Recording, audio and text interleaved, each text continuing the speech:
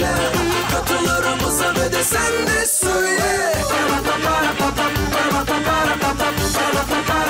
Güldür güldür.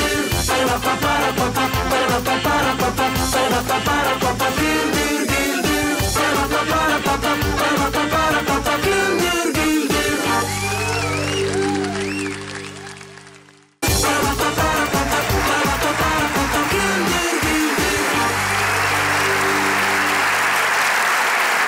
Efendim Güldür Güldür Show'a hoş geldiniz.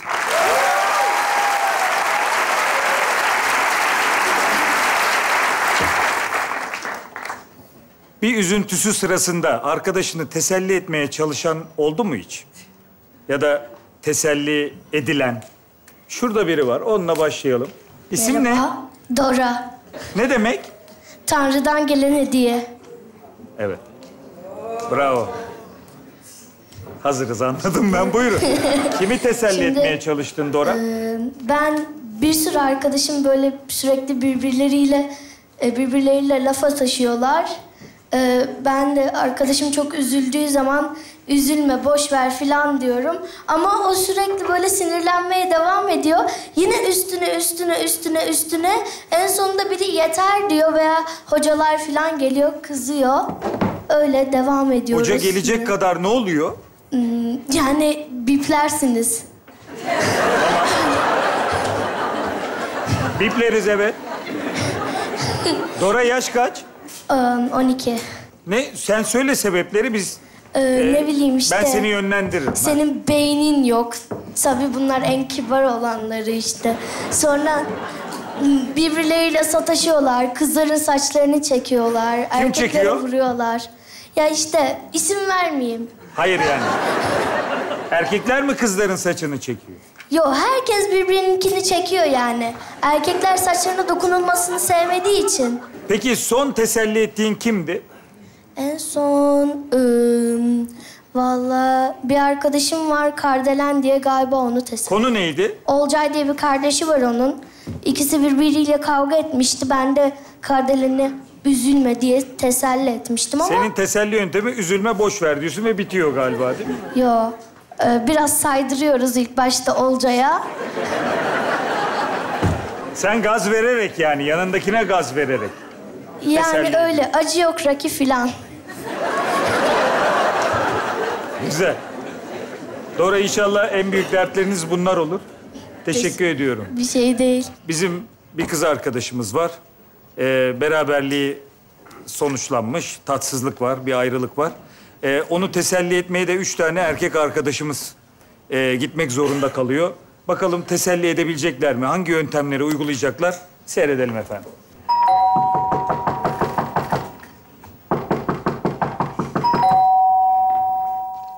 Nerede bu kız ya? Ya oğlum niye giriyorsun? Kapı var orada ya. Çalıyoruz, açan yok. Ama gelir şimdi. Ama yani. Gelin oğlum, gelin. Ya kapa ya. Pardon. Ya İbrahim, işi vardır, gelir, arkada son bir hazırlık vardır. Vallahi Sen- hırsızlara dikkat etsin, bu kapı boş. Ama bir şey söyleyeceğim. Bütün inandırıcılığını yitirdi. Ay! Ya seyirci oğlum sen gir bari. Gir bak, o hiç sesini çıkarma. Tamam lütfen. O kapı gerçekmiş gibi davranırsanız.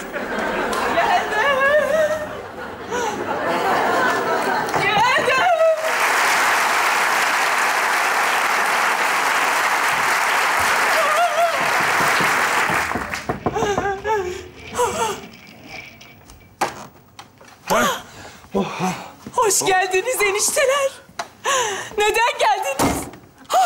Yoksa sizi Tankut mu gönderdi? Benimle barışmak mı istiyor? Barışmak istiyor de ne olur, ne olur. Nezaketçi, dur sakin ol.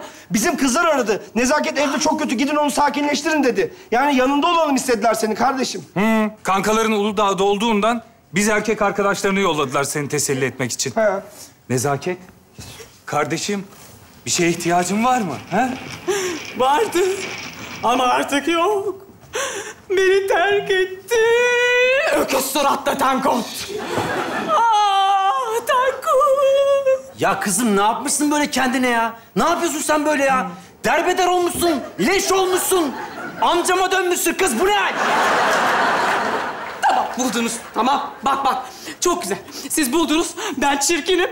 Ben çirkin olduğum için beni sevmedi Tankut. İşte çözdünüz olayı. Tamam, kapatıyoruz. Hadi bakalım, komple sarıyoruz beni. Tut abisi. Abisi tut. Sar sen de, sar. Çevir. Ne yapıyorsun Nezaket, ne yapıyorsun? Kapat. Tutankamon mumyası gibi oluyorsun, ne yapıyorsun? Asıl siz ne yapıyorsunuz be? Asıl siz ne yapıyorsunuz?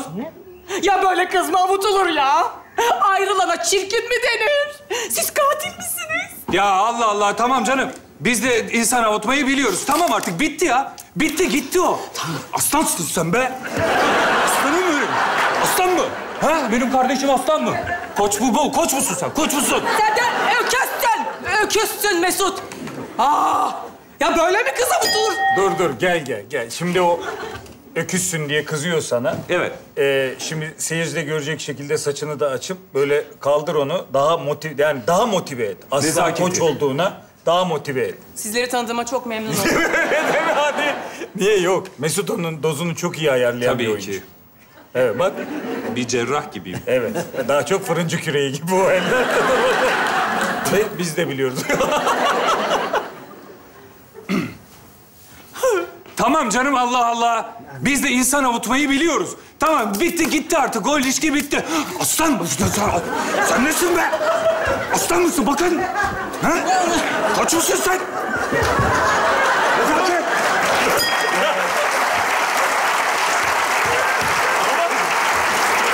Pes etmek var mı? Hayır. Pes etmek Yani var sen mı? ona, hayır. Çünkü ben karşı koyamıyorum. Al eve götür. Al eve götür ya. Burada hiç alakası yok durumla. Kankasınız siz. Sen onu bayağı antrenörü gibi aslansın sen yapman lazım. Vallahi başım döndü. Yani Nezaket. Tabii ya. daha gaza getirmen lazım. Hiç o şey yok. Aranızda öyle bir elektrik yok yani. Mesut, hadi bitir şu işi. Hayır. Aslan mı? Aslan mısın? Koç mu lan? Koç. Sen de öküzsün Mesut. Böyle mi kız avutuyorsun canım? Birazdan da kündeye getir istersen beni. Çekil lan, çekil şuradan, çekil. Öyle kız mı teselli edilir lan? Sinirimi bozuyorsun. Ben şimdi seni teselli edeceğim Nezaket. Tamam. Tamam mı? Tamam kardeşim. Anlat bakayım, sen bana olayı bir anlat, ben seni teselli edeceğim şimdi. Sen ne oldu şimdi tam olarak? Ne oldu Tankut'ta? Ne? Olay ne? Anlat, ben seni teselli edeyim hemen. Bak şimdi ben anlatayım hemen sana hemencecik. Evet. Bak şimdi. Evet. Biz 2 gün önce kızlarla beraber çay bahçesindeydik. Çay bahçesinde otururken birdenbire Tankut geldi yanıma. Tankut bana dedi ki sana mesaj gönderdim. Sen bana mesajıma cevap yazmamışsın. Ben dedim ki sen mesajına cevap yazmadım ama neden yazmadığımı anlamadın mı dedim. Ondan sonra bu bana bir bakış attı ama öyle bir baktı ki tam böyle bakmıyormuş gibi baktı. Yarım baktı yani. Hatta yanımda Sinem vardı. Sinem'e dedim ki bana nasıl baktı sence dedim. Yarım baktı gibi geldi. Bana da tam bakmadı gibi geldi dedi. Yani bence yanılmış olamam ben bu durumda. Doğru düşünüyorum ben kesinlikle bununla ilgili olarak. Ondan sonra bana Tankut mesaj gönderdi ve mesajda smiley yoktu. Senin mesajda smiley yoksa biz ayrıldık demektir. Anladın mı?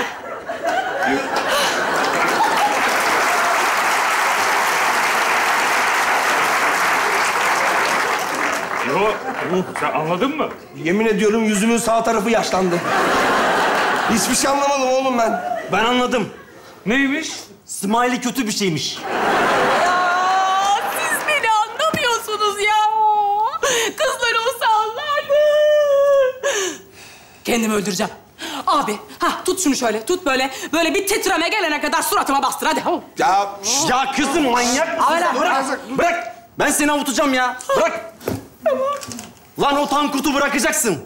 Yolluydu o, yollu. Var ya, o şimdi her akşam kızlarla takılıyordur. O bar senin, bu bar benim. O var ya şimdi Atalan Üsküdar'ı geçmiştir kızım. Tıkıdık. evet ya. Tankut şimdi ay Tankut kızlarla birlikte vırt. Kızlar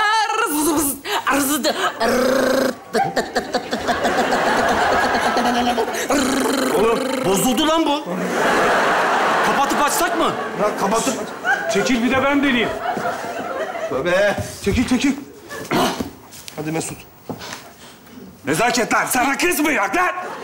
Sana kız mı yok oğlum? Çekil lan sen, çekil. Şuursuz. Öyle teselli mi olur lan? Tamam. Şşt, tamam. Kızım, kız gibi ağlama lan. Yakışıyor mu lan delikanlı kıza? Şşt. Kız adam ağlar mı hiç? Yok, olmuyor. Pavyona mı götürsek? Orada ocak başına götürürüz. Bir güzel yedirip içirir nezaketi. Sonra havuzlarda da defansa koyarız. Saçmalamayın lan. Nezaket, biz tükendik kardeşim biz. Bize bir yol göster, bir örnek ver. Biz nasıl teselli edeceğiz seni? Tamam. Tankut'u bana gömün. Hadi gömün. Tankut'u gömüyoruz. Gömeriz canım. Lan Tankut da tipsizin tekiydi canım, ne var yani? He, tabii ya. Şarbon yalamış Macar eşeği gibiydi. Çocuk profesyonel mankendi ya. Ne tipsizi? Tamam, mankendi ama beyinsizdi. İlber Ortaylı kabusu gibiydi. Zır, cahil, cebelle, zıbınk. Tankut 2 tane üniversite mezunuydu. Kızım mezundu falan ama 5 kuruş parası yoktu. 2 lira parası yoktu karşıya geçmek için, bizden istiyordu. Babası armatördü. Nasıl bırakırsın lan sen o çocuğu? Nasıl kaçırırsın lan elinden? Hayallerinin erkeğini bulmuşsun, nasıl kaybedersin lan? Benim bile yüksek yürüyesim geldi çocuğa. Tankut'a bak sen. Tamam lan, sakin ol ya. Hayret bir şey ya. Allah Allah. Numarasını ver lan. Numarasını versene. Kız kardeşi var mı, kız kardeşi? Çabuk numarasını ver, numarasını. Hayır! Tankut tipsizdi.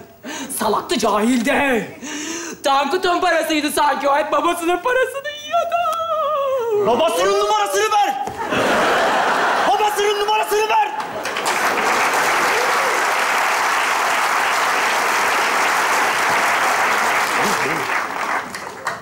İş isteyeceğim oğlum. Ay yani bana odaklanın biraz, bana odaklanın. Ben burada kendi kendime avutuyorum ya. Ben ona aşıktım. Ama hoşlanmıyordum. Ben onu seviyordum ama itici buluyordum. Ben onunla evlenecektim ama çok ciddi de düşünmüyordum. Anladınız mı beni? Ulan atomu anlayabiliyorum, ben bu kızı anlayamıyorum. Sakin ol İbo, geçecek, geçecek. Evet, teselli oldum şu an. Ay Tankut mu yoksa? Tankut mu geldi? Tankut!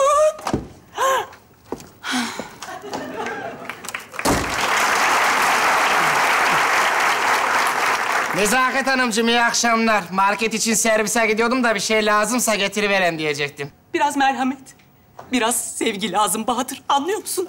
Ne oldu biliyor musun? Lan! Lan bu sevgilisinden ayrılmış yine. Nezaket Hanım, ne olur bana anlatmayın, ne olur. Dinlemek dahi istemiyorum sizi, lütfen artık. Abi yazık değil mi kıza ya? Ya oğlum, durum bildiğiniz gibi değil. Birazcık anlatayım. Bak, ben bunun ilk 3 ayrılığında ben de destekledim. Ama ayrılık yaşayan bir kadınla anlaşmak çok zor ya. Erkeğim oğlum, bana da yazık, günah ya. Lan benim kafam az, kafam. Benim bu kadın yüzünden kafam azaldı ya. Benim bildiğin kafam az ya. Az öte git, ne olur. Vallahi dinlemeyeceğim artık, mesela kadar ne olur artık. Ama bu sefer çok ciddi Bahadır Efendi. Tankut bana ne yaptı biliyor musun? Ya umurumda değil. Hiç umurumda değil. Bak bakayım benim tınımda mı? Hiç tınımda bile değil ya. Dinlemek istemiyorum ya. Benim zihnimi böyle incik cincik ettiniz ya. Ben her dakika Tankut'u dinliyorum. Ben Tankut'un sana geldiğinde gömlek giymeyip Adonis'li vücudunu göstermesinden bıktım. Usandım. Ben bunu ayrıca niye biliyorum? Ne çirkin ya. Bak Nezaket, vallahi burada sarımsak var. Üzerine salarım, azıcık benden uzak dur, ne olur artık. Ama Tankut'un bana ne yazdığını bir dinle. Ya dinle. La dinle. Ya ne olur, çok dinle. anlatacağım. Sizin de aklınız varsa kaçın gidin. Bunun sonu çok kötü. Bunun sonu göçüm oğlum. Nezaket Hanım, lütfen beni dışarı sarar mısınız? Lütfen. Defedin beni, suratıma kapayın. Allah aşkına suratıma kapayın. Daha da konuşma. Oğlum kalırsak biteriz lan. Gidelim abi, biz gidelim. Gidelim abi. Nezaket, bize müsaade kardeşim. Hayır! Hiçbir yere gidemezsiniz. Kapıyı kilitliyorum. Kapıyı kilitliyorum. Anahtarı da yiyorum. Hiçbir yere gidemezsiniz, anlaşıldı mı? Çok acil bir durum. Tankut bir kızla fotoğraf paylaşmış. Yardım edin. Yardım edin ne olur. Ne olur bana yardım edin. Ya da tüpü açalım. Hep beraber ölürüz. Evet, ben şimdi gidip tüpü açacağım. Hep beraber öleceğiz. Aa! Ne yapıyor lan bu? Manyak mı lan bu? Burası da kapalı, burası da kapalı. Orayı hiç deneme İbrahim. Kafana kısıldık burada, manyak bu. Öldürecek misin lan? Ya ben daha ev almadan ölmek istemiyorum Mesut. İbo ne yapacağız? Ben çok korkuyorum oğlum, canavara bağladı kız, ne yapacağız? Durun. Korkmayın. Şurada bir bilgisayar var. Gelin. Arama motorundan bakalım. Yaz. Kadınları anlamak. Bilgisayar gitti, kırıldı abi. Yedik. Hepten kasardı ortam. Öleceğiz abi, öldürecek bizi. Bakın Bakın ne buldum. Tankut'un eşyaları. Sakinlemiş biraz. Şimdi bunların hepsini tek tek camdan aşağı atacağım. La la la la la la. Selam La, nezaket. la, la. Tankut'un kutu.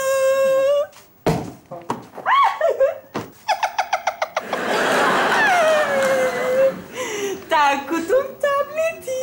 La la la la la la la la la la. Ya Nezaket Hanım atmayın, aşağıda insan var burada. Lütfen ama atın ya. Ay Tankut'un oyun konsolu. Hoppa. La la la la. Ya koskoca oyun konsolunu attınız yeter, kafamıza gelecek. Ay. Hu hu hu hu.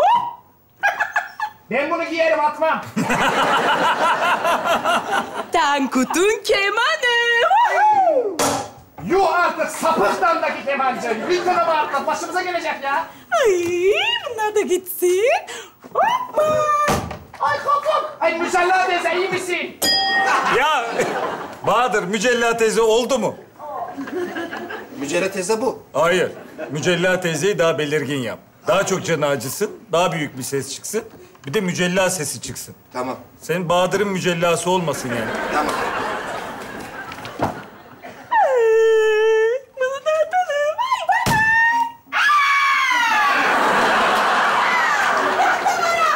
Müsella teyze, iyi misin? Vallahi Nezaket Hanım'dan geldi bu, farkındayım. Lütfen oha artık, çüş ya. Müsella teyze, iyi misin? Suni teneffüs yapayım mı? Abi kaos büyüyor. Mücella'yı da kaybettik. Mücella da... Olmaz. Bu çok dramatik. İkisine bakıp yaklaşıyorsunuz. Üçünüz birlikte yaklaşıyorsunuz birbirinize. Mücella'yı da kaybettik. Kriz haberi. Mücella'yı da kaybettik. Kriz haberini veriyorsun. Çok ciddi ve üzgün. Sonra niye gülüyorsunuz? Ben söyle bak. Sen bana bak. Tamam, oldu. Dediğimi yap, yaptığımı yapma. Tamam. Buyurun. Arkadaşlarım, kaos büyüyor.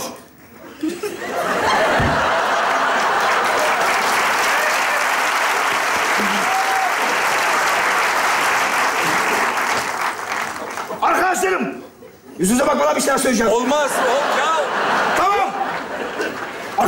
Ya çok ciddi. Bir daha. Baştan al, sinirim bozuldu.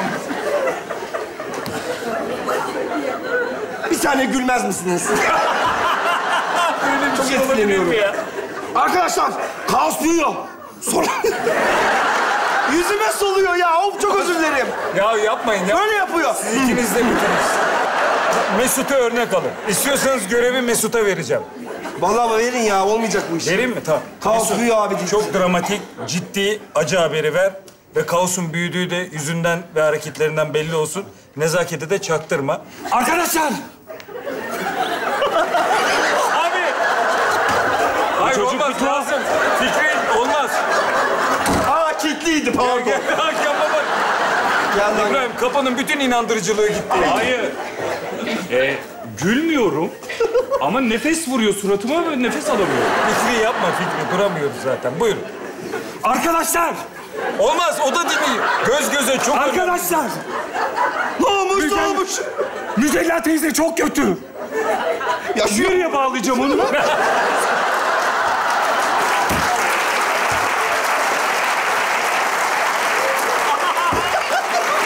Sen lafını ver. Tam laf neydi İbrahim? Mücella teyzenin... Kaos büyüyor, manyak. Ben devamını söylerim. Tamam. Oğlu o atsın. Mücella teyzeyi de kaybettik diyeceksin. Devamını Ben da... devamını söylerim. Ama hep göz göze ve çok önemli bu gerilimi. Tamam hadi, daha çok skeç var hadi. Arkadaşlar! Ne olmuş? Kas büyüyor. Mücadele edin. Mücadeleye devam. Hadi. Arkadaşlar! Kas büyüyor. Mücella teyzeyi de kaybettik. Bu gidişle Fikri'yi de kaybettik. Boğuyorsun abi. Ben yanlışlıkla sıkıyorum. Gülmesin diye boğuyor. Ben bittim. Ben daha oynayamam. Şimdi olacak. Buyurun. Bu da zaten battaniye gibi. Diyecek ki... Arkadaşlar... Böyle teselliye mi gelinir ya? Ne niyetinde bu adam? Arkadaşlar, Mücella teyzeyi de kaybettik. Kaos büyüyor, eyvah gibi bir şey. Buyurun. Arkadaşlar! Evet. Mücella teyzeyi de kaybettik. Kaos büyüyor, doğru söylüyorsun. Bu kız manyak, bu kız delirmiş. Bu kızın kıçımla şair oynuyor. Bu kız, oğlum ayakları da terstir bunun, ayaklarına bakın, ayaklarına bakın. Tamam. Arkadaşlar sakin olun. Ne yapacağız? Ben kendimi feda ediyorum. Gidip onu dinleyeceğim. Anladınız mı? Onu oyalamış olurum hem biraz. Dikkatli ol. Dikkatli ol. Nezaket! Bak, Tankut kimi eklemiş? Kim eklemiş? Takipçim var. Hangi? Tanıdık var mı? Tanıdık takipçi var mı? Easy girl, easy.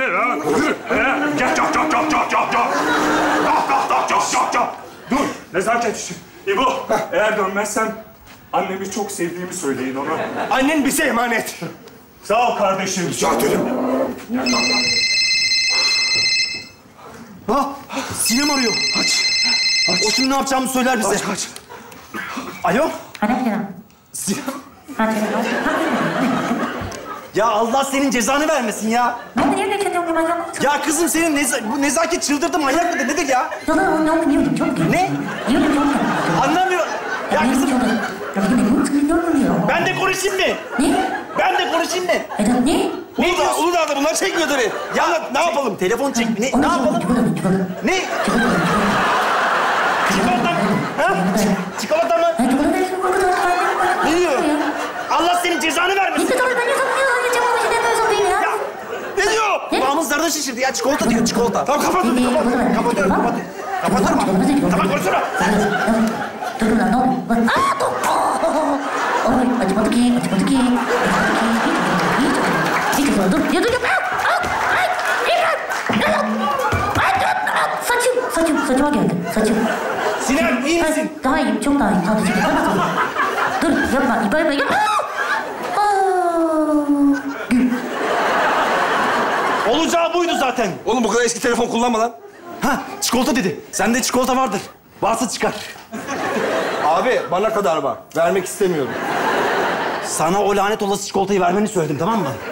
Tanrı aşkına İbrahim, o çikolatayı ver. Hey dostum senin derdin ne? Al şu lanet çikolatayı ve kapat çeneni. Mesut! Kardeşim iyi misin? Tankut. Tankut neydi? Tankut iğrençlikti. İlişki.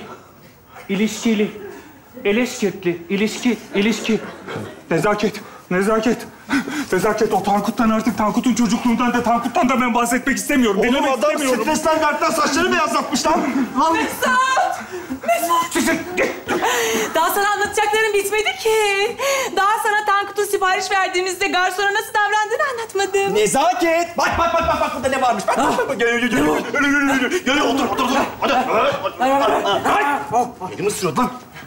Oğlum bu kız iyi değil. Baksana gözleri, ikisi de ayrı taraflara bakıyor. Ne yapacağız? Abi bak burada kadın dergileri var. Şunları alın. Bunlar otur. Bunların içinde illaki bir şey vardır destekleyecek. Doğru. Dur bakayım. Dur şimdi. Ona küçük sürprizler yapın. Küçük sürprizler ona yapın. Küçük sürpriz. Sürpriz yapın küçük... Oğlum hep aynı şey yazıyor. Ulan sınava son gün çalışan öğrenci gibi oldum ya. Tamam buldum burada işte. 5 adımda ayrılık sonrası arkadaş avutma diyor. Bir, ona çikolata verin. Verdik. Çikolata verdik. Benim çikolatam hepsini yedi. 2, elinden telefonunu alın ki eski sevgilisine zaaflı mesaj atamasın. Telefon orada mı? Nezaket, bak oraya.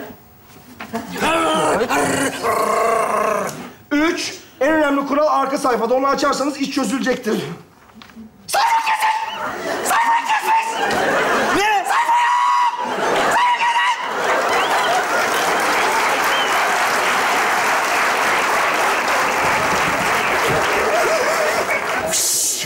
Abi!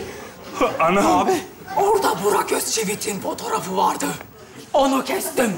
Kesmese miydim? Ben keserim. Benim adım Nezaket. Ben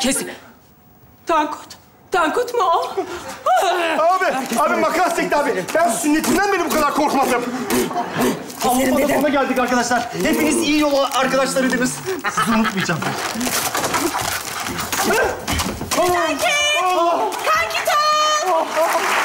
Allah'ım. Oh be! Allah'ım.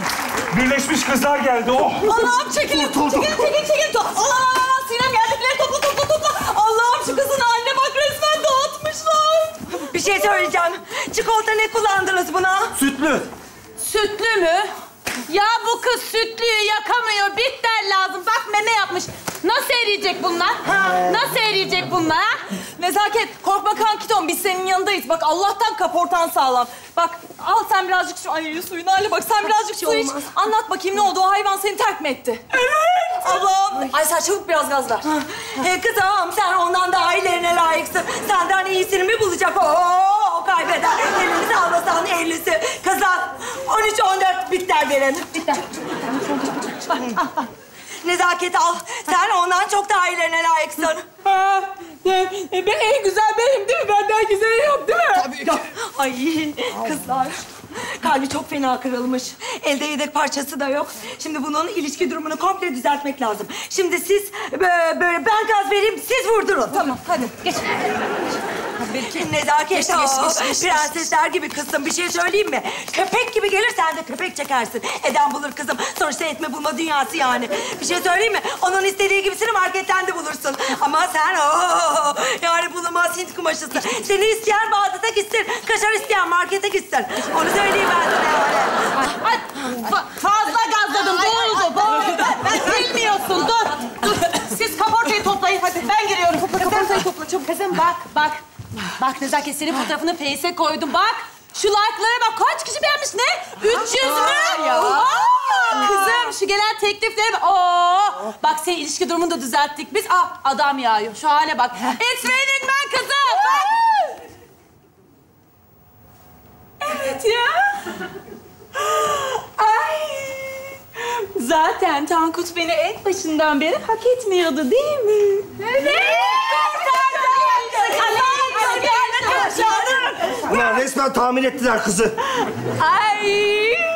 Oh be! İyi ki geldiniz kızlar. Şimdi hep beraber dışarı çıkıyoruz, alışveriş yapıyoruz, süsleniyoruz, püsleniyoruz. Oraya geziyoruz, buraya geziyoruz. Yaşasın!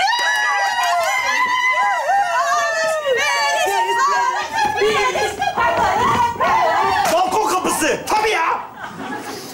Beyler, bizim uzun süre erkek muhabbeti yapmamız lazım. Zira kendimi çok pembiş, bottiş, cimcimik hissediyorum. Ne yapacağız? O zaman buradan hemen bana gidelim. Çorap kokusu eşliğinde maç yaparız. 3 günlükte makarna var. Makarna yerken de Beyoncé'yi överiz. O zaman yaşasın erkek kardeşliği. Hadi abi.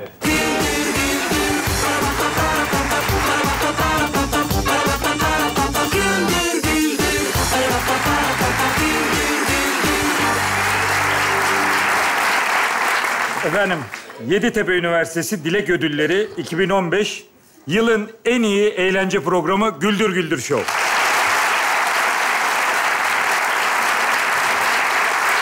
Birbirini çok seven komşularımız var. Misafirlikte çocuklar kavga ederse ne olur, nasıl sakinleştirilir? Araları nasıl olur? İzleyelim, görelim efendim bizim komşuluğumuzu. Buyursunlar.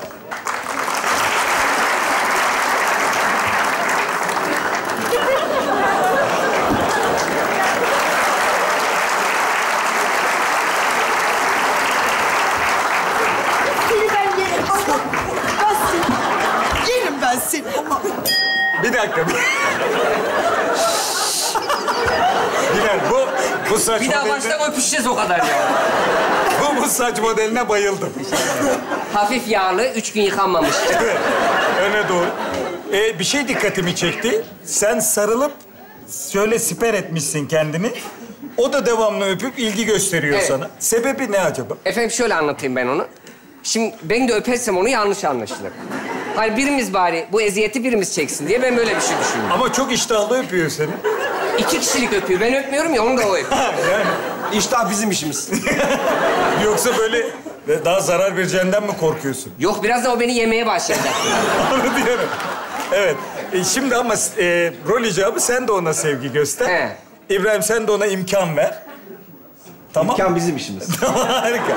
Birbirinizi, sen de onu seversen ikinizin de birbirinizi sevdiğiniz belli olur. İmkanımız yok. Aslında yani Sen de biraz yeme artık. Onu dekoru yeme bari. Üzgünüm, skeç boyu ben yiyeceğim. yesin, onu yesin de aman ben hayranıyım arada. Ay, karşılıklı sevgiyle alalım Baştan mı? o zaman. Lütfen.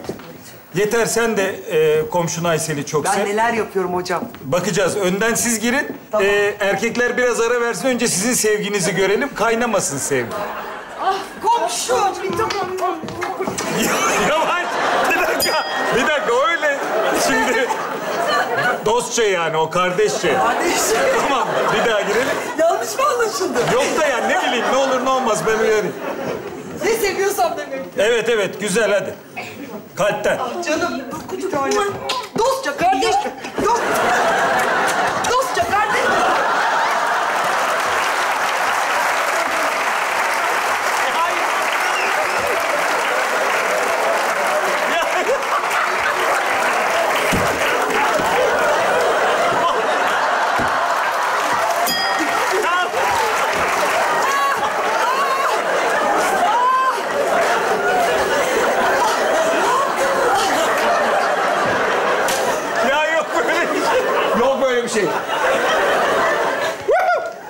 Ya çok... Bir daha girmeyelim. Hayır.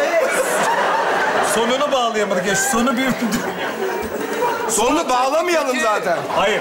Yani birbirini severek gelip oturun. O arkaya değil yani. Koltuğun üzerine oturun. Koltuk, tamam. Şuradan bağlayalım. Bir oturun. Çok birbirinizi sevdiğinizi gösterin. Tamam. Evet.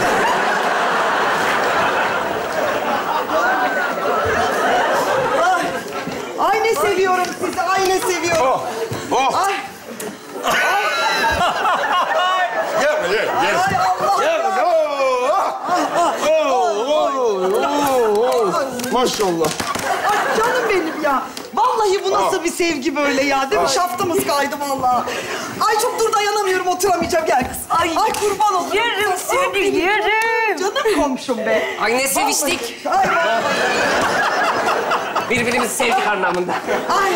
Ay iyi ki geldiniz komşum. Canım, ne iyi canım. ettiniz.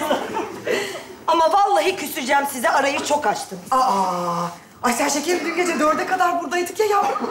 Kahvaltıya gelmediniz yeter. Akşam öyle mi konuştuk? O kahvaltı bizim boğazımıza dizildi. Bilal sabahtan beri ağlıyor. Neyse ki İbrahim'in resmini koydum karşısına, öyle zorla yedirdim işte. Ah kurban olurum. Ağladın mı lan? Vallahi ağladım komşum. Biz sizi çok seviyoruz oğlum. Niye gelmediniz ki kahvaltıya? Bak hatırladıkça gözlerim doluyor ya. Hayret bir şey. Çok seviyoruz biz sizi. Ben yumurtanın üstüne sucukla adını yazmıştım seni.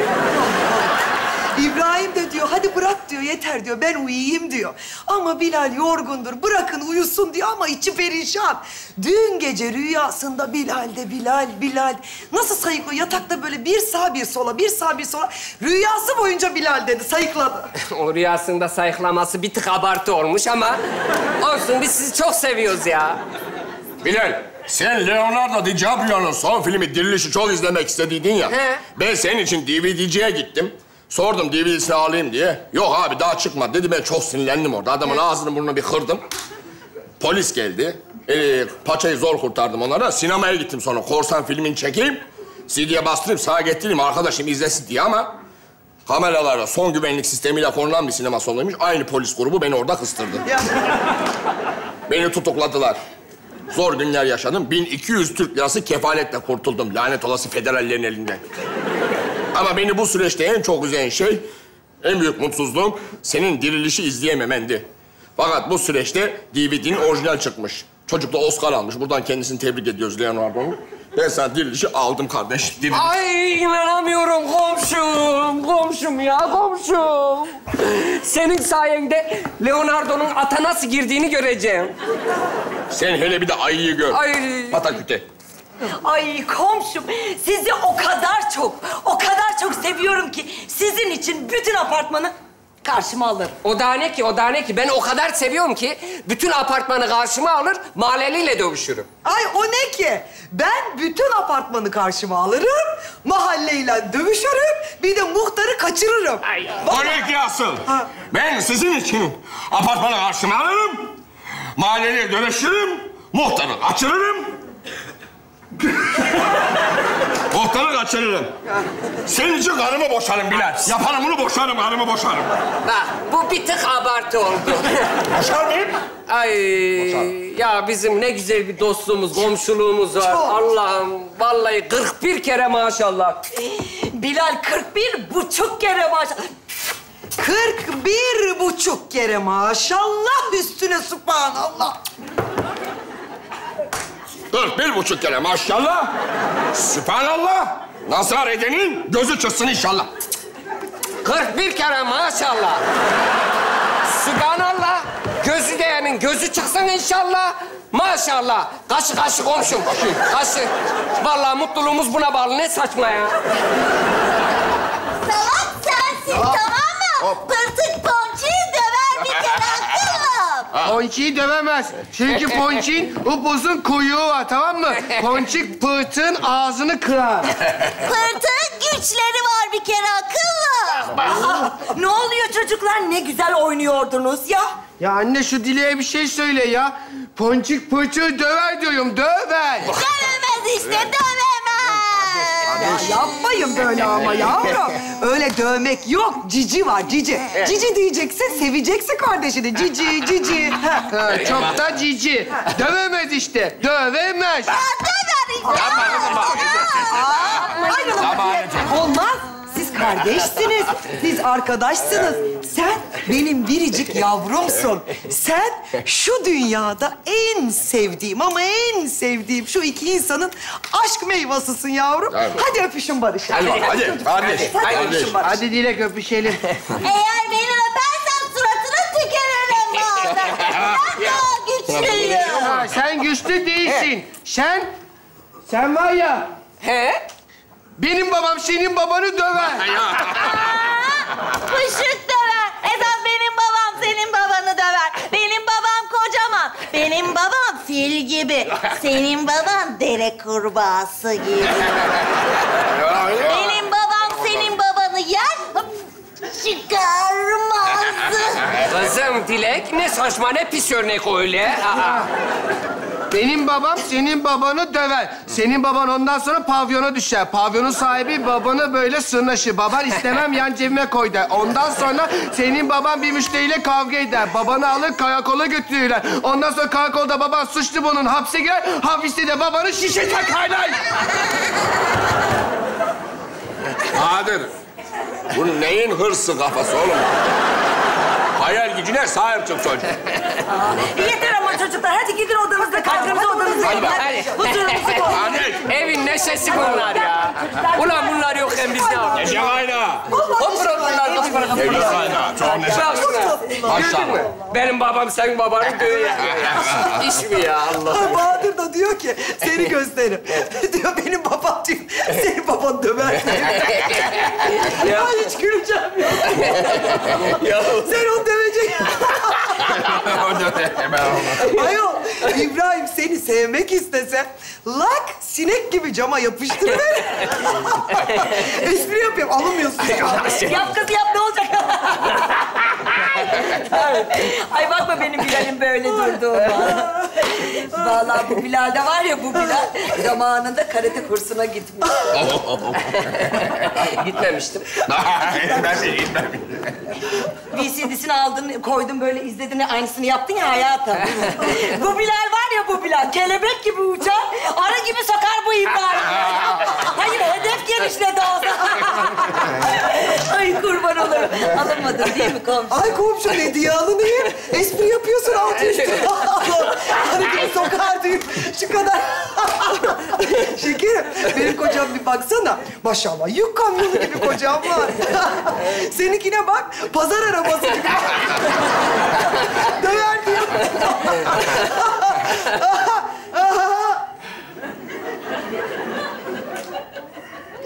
Yalnız Yeter'cim öyle deme. Benim Bilal de ufak tefektir ama yumruğunu bir koydu muydu kapıyı bacağı indirir. Yani deli gücü var benim erkeğimde. İstese bir yumrukta bu İbrahim'i de yere indirir. Aysel abartmasak. Vallahi şekerim, senin kocan internetten şarkı indirirken bileğini incitebilir.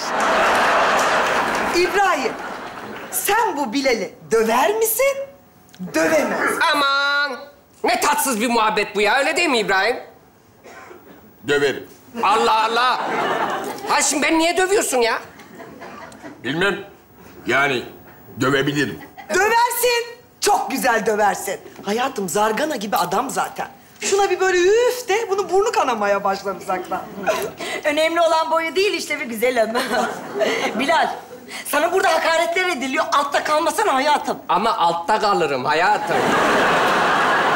Adam bildiğin iri ya. Ben kendime bu kadar güvenmiyorum. Sen neyin gazındasın? Ben dizilerde kavga çıkınca bayılan adamım ya. Nasıl döveyim bunu? Öyle değil mi İbrahim? İstesem döverim. Allah Allah! Ama istemiyorum. Ama istesem ağzını falan kırabilirim. Adamı böyle dümdüz edebilirim yani. Adama bak, adama sana ne laflar ediyor. Resmen ailenin şerefini ayaklar altına aldı Bilal. Savun aileni Bilal. Adımızı yere koyma Bilal. Töre bunu emreder. Otur. Otur. Ne saçma yükseldin ya? Biz niye dövüşüyoruz? Ayrıca o adam kim? Kim lan o adam? O bizim komşumuz İbrahim ya. Ama döverim. Sen ne dedin? İbrahim, bak ne diyor? Kim o adam diyor. O adam kim ki diyor, az evvel dedi. Ya bu adam kim dedi, seni ciddiye almıyor. Saldır. Saldır koçum. Saldır paşam. Saldır Bilal, tut Bilal. Tut Bilal. Ya hayır. O ne saçma hareket? Köpek miyim ben ya? Ya hanımlar saçmalamayın. Küçücük çocukların gazına geldiniz konuşuyorsunuz. Kapatalım mı mevzuyu? Bak. Şu dirilişi koyun da izleyelim. Ben bu film için hapis yattım. Canım komşum benim ya. Canım ya. Vallahi ne güzel dedin. Allah senden razı olsun. Hadi koy. Ayrıca bunun niye tartışmasını yapıyorsun? Ben Bilal'in ağzını burnunu dümdüz ederim. Kırarım ya. Şuna bak, tipe bak. Binek otomobiline bile zıplayarak binen bir bücürükten bahsediyor. Çok kötü kırarım bunu ben. Ortadan ikiye ayırırım. 2 saattir sesimi çıkarmıyorum. Alttan alıyorum komşumsun diye. Ama bak sen benim tersimi görmedin ha. Benim nevrim döndü mü şöyle su bir koyarım, nohut gibi terlesin. Terbiyesiz, al takla şunu. Tak! Bak Bilal, en iyi dayak dalında Oscar'ı aldırtma bana. Ayının Leonardo'ya daldığı gibi sıkarım boğazını. Ters çeviririm, kaburgalarını kırarım, üçlü yerinden kalkamaz. Üstüne toprak serperler. Çok öyle sıkarım boğazını. En iyi kim sıkar derlerse de o sıkar dersin. Ente o sıkar, dostum benim. Vallahi söylemeyecektim ama yeri gelmeseydi, ama yeri geldi. Geçenlerde bizim pencereden manzarayı bozan bir gemi. Benim kocam İbrahim'im dişiyle çekti gemiyi. Mürettebatı da içinde. Evet. Haydi Bilal de 2 değil, 3 değil, tam 5 senelik konserveyi patladığına kaçtı. Ne haber? Bezelyeleri de içindeydi ama. Ay çok şükür bezelyeler içindeymiş. Ayol bizim Dilek açıyor onları pat pat. He açıyor Dilek. He açıyor. Nereye açıyor Dilek? Kaç senelik bezelye böyle kocaman olmuş. O nasıl gaz yapıyor biliyor musun? Parmaklarım acıdı. Hadi bu gelsin açsın o zaman. Hadi gelsin açsın o zaman bunu. Çok da tabii çok da yapacak. Sen kimle aşık atıyorsun adam? Ben soğanım, sen cücüksün, cücük. Ben ağır sikletim, sen sikletsin. Ha siklet lan oradan. Ha siklet lan. Ha beni dövecekmiş. Nereye dövüyorsun lan sen beni? Nereye dövüyorsun lan ben seni? Konuş aslanım. Ha, Allah söyletti işte. Hayır, ben seni dövmüyorum, sen de beni dövmen. Konuş. Konuş yedi bela Fikri'nin oğlu. Konuş da bela görsünler, bela. Bela Fikri'ymiş. Ayol senin baban üflesen ölecek be. Benim babam. Evet. Benim babam bunun babasının ağzını burnunu kırar be. Hadi canım. Yok ya, çağırayım babamı görkemeyeceğim benim baba. Baba! Baba! Çağır, ne var yani? Çağır, nerede babalar? Hadi git çağır. Ne olur babanız dövmez ki, salaklar. Kızım var ya, ne diyorsan 2 katı çarpı milyon çarpı sonsuz kendi diyen kendi olur. Bunu bilmeyen eşek olur. Kaşık çatal benden yemesi senden çok biliyorsan. Aysel Hanım, laflar boy çarpar sana yeter kovboy. Ne haber? Şimdi öpeceğim baba gel. Gel baba gel. Bunun babasını döv. Döverler diyorlar. Baba, İbrahim dedi ki benim babam dedi, senin babanı döver dedi. Ne dövecek canım? Hamza Bey beni niye dövsün? Hamza Bey. Ama düverim. Ben şöyle bir alıcı gözle baktım, kesin düverim. Sen kimi dövüyorsun lan? Bak şimdi kıl oldum, kıl. Ulan ben kendi öz dişimle gazoz açan adamım. Hem de içinde gazoz varken. Senin o dişlerini kırınca bakalım neyle açacaksın sen onu, ha? Konuşma lan. Sefer onları. Kim atacak yalan? Anne, baba. Anne. Biz Dilek'le aşık olduk birbirimize. Ne? Evet, ben onun saçını çektim. O benim suratıma tükürdü. Sonra aramızda bir aşk oluştu. Büyük adam olunca onunla evleneceğim. Evet, siz ne yapıyorsunuz öyle? Yavrum biz tam olarak Dövme mi yaptırsam diyordum şöyle sırtından aşağıya doğru. Evet. Ay çok utandım çocuklar. Ya, şimdi biz ileride seninle dünür mü olacağız komşum? Vallahi duygulandım. Canım dünürüm. Ay canım komşum. Ay. Ya fikrim Dilek, o zaman biz de odaya gidip evliliğimizin detaylarını konuşalım. Ama benim babam senin babandan daha iyi halay çeker. Paşa, esas benim babam senin babandan daha iyi halay çeker akıllı. Ne bu lan? Neşe kaynağı bu lan, neşe. Halay zevkini düşecek. Halay zevkini o şey diyor.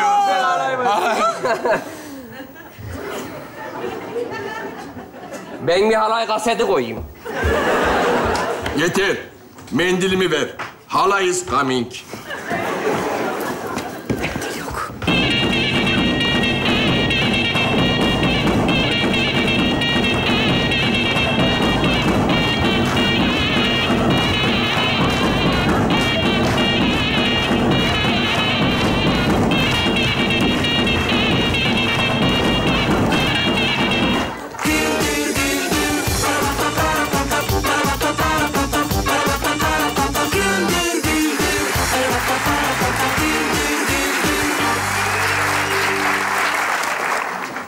Konumuz sınav.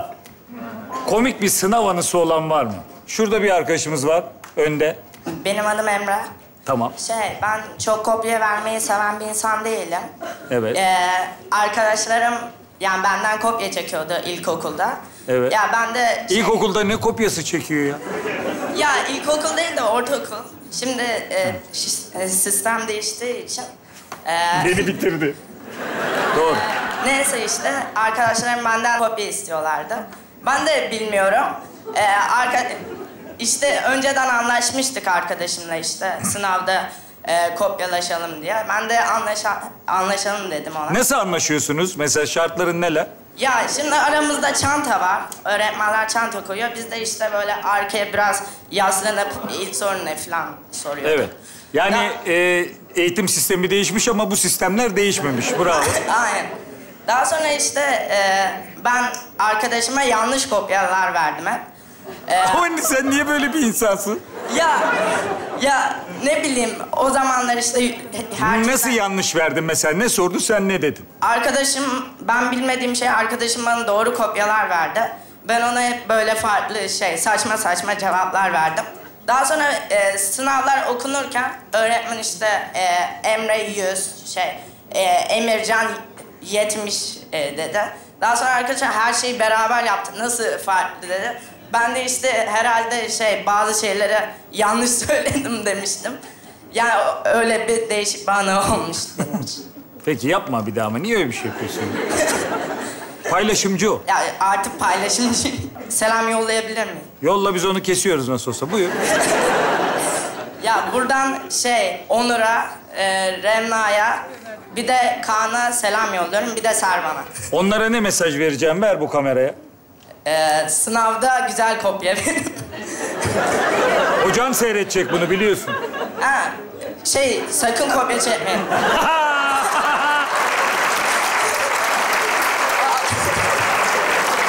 Bak şimdi yayınlanacak hale geldi. Bravo. Büyüklerden yok mu bir tane ilişkide sınava giren? Siz normal sınav mı? Verelim. İsmim Asım Polat. Ben öğretmenim. Yani işin o tarafından konuşayım.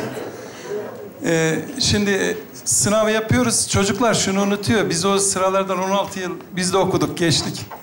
Tek değişen teknoloji yani. O daha barışıklar onlar. Yani böyle arkanızı dönün, dönene kadar işi bitiriyorlar yani öyle söyleyeyim. Ben din kültürü ahlak bilgisi öğretmeniyim. Yani diyorum ki çocuklar haklarına razı olsunlar. Yani o şeydeyiz. Önce niyetlenenleri seziyorum yazılıda.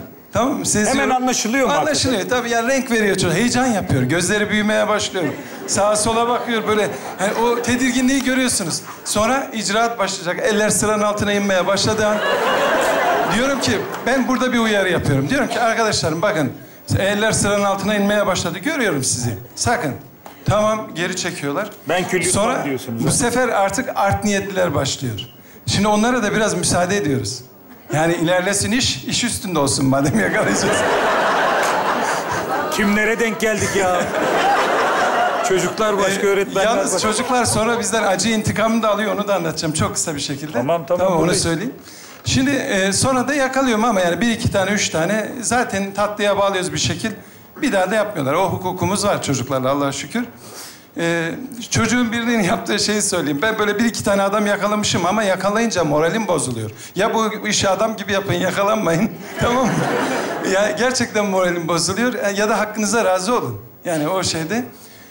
Şöyle bir çocuğun biri bana şöyle bir şey yaptı. Zaten yorulmuşum. Sınav daha çok yoruyor öğretmeni. Yani çünkü radarlar açık. Dersten daha çok yoruyor. Yorulmuşum böyle 2-3 kişi de yakalamışım. Moralim de bozuk. Biri arkadan sınavın sonuna doğru dedi ki hocam dedi buraya kopya yazmışlar dedi. Böyle beynimden vurulmuşa döndüm. Dedim ya hani tam bu bitime ramak kala niye böyle bir haber? Hızla böyle biraz da sinirli bir şekilde, yorgun bir şekilde ilerledim. Gittim duvara baktım, kopya mı yazıyor? Yazmışlar oraya, kopya. Teşekkür ederim. Genç beyinler efendim, uğraşmak çok doğru değil. Sonunda muhakkak onlar kazanıyor. Şimdi bu imtihan nasıl oluyor? İmtihana doğru çocuklar neler yaşıyor? Ne gibi stresler yaşıyor? Aileyle araları nasıl oluyor? Sıkıntıları neler? Nasıl geçiyor? Biz bu soruları sorduk, soracağız. Eşofmanlı Şevket hocamız da anlatacak.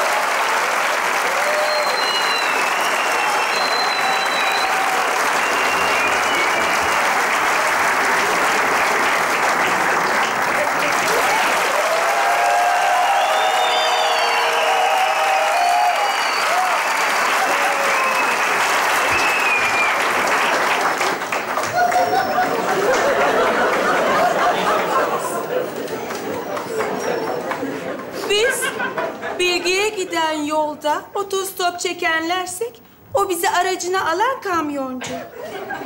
Biz bilgi pazarında tişört beğenmeye çalışanlarsak o bize hangi tişörtün yakışacağını söyleyen penyeci. Biz cehalet trafiğinde sıkışanlarsak o bize sahil yolu açık diyen taksi şoförü.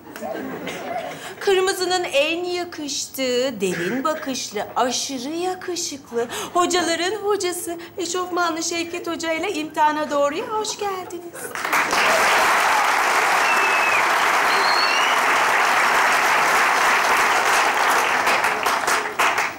Hocam. Sağ ol. Hocam. Bebeksi cildiniz nefes kesiyor hocam. Sağ ol nezaket. Yüzümü her sabah limonla uvuyorum. Limonun sarısını gördükçe de seni hatırlıyorum. Sağ olun hocam, maşallah hocam. İşte böyle bilgilerle gençlerimizde ışık oluyorsunuz. Sağ ol nezaket, eksik olma ama surata narenciye sürmekle hiçbir öğrencimiz, gencimiz üniversiteye giremez. Bu ve bunun gibi sorunları, meseleleri yeni kitabım Sualleri Çözemedim kampüsüme giremedim de irdelemeye gayret ettim. Gençlerimize eğer bir yardımımız dokunursa ne mutlu bizlere.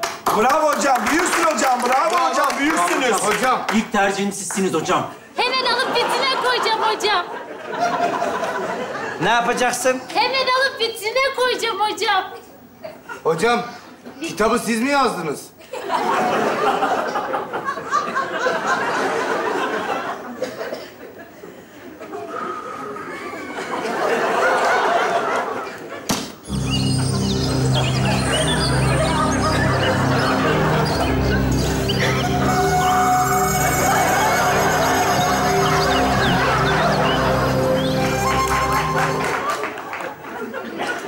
Hocam, yeni cihazınız hayırlı olsun.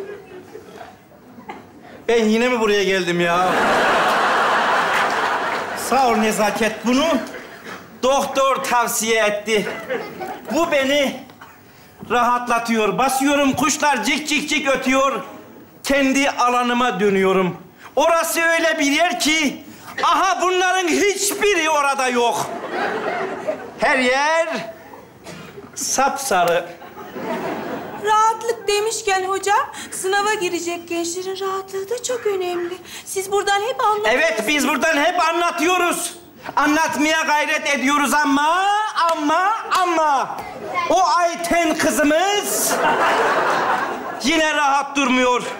Biz buradan bunları anlatırken o esnada Ayten kızımız üniversite sınavında bir soruya 35 dakika harcamakla meşgul. Sene boyu elinde selfie çubuğu açı aramakla meşgul. Açı arıyor ama üçgenin üç açıları toplamını bilemiyor. Berkay'la kimyamız çok tuttu. Ama kimyada molekülden bir haber. Diyor ki keratalarla geziyor. Ne güzel kerata, seni kerata. Keratalarla geziyorsun ama kerrat cetvelini bilmiyorsun kerata. Onu ne yapacağız Ayten? Ayten, bunun gibi sorunlar yüzünden sınavda bir soruya 30 dakika harcıyor. Sınav bakıyor, zaten sınava az kalmış. Bitecek sınav. Panikliyor Ayten. Ne yapsın? Loto oynar gibi. A. B. Sınav bitiyor, çıkıyor. Aynı sınava Behücü de girmiş. Hem de aynı okulda, yan sınıfta.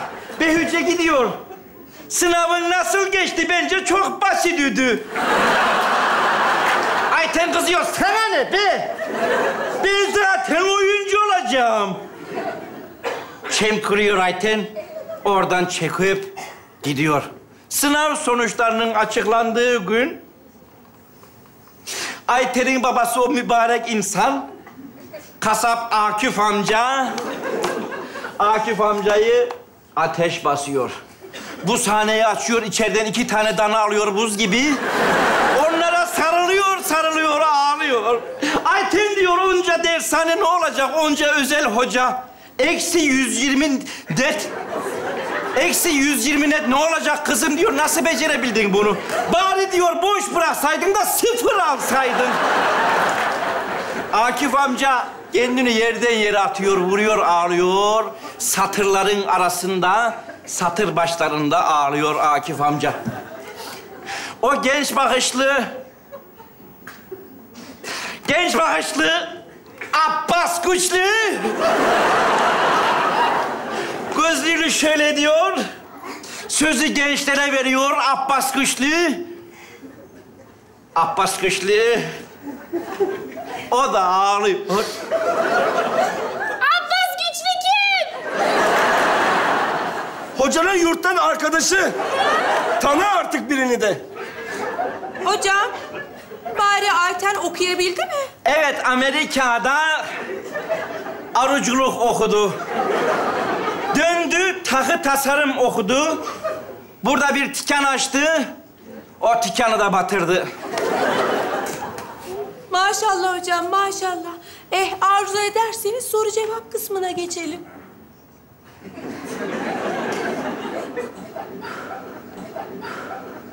Biraz rahatlayalım Nezaket.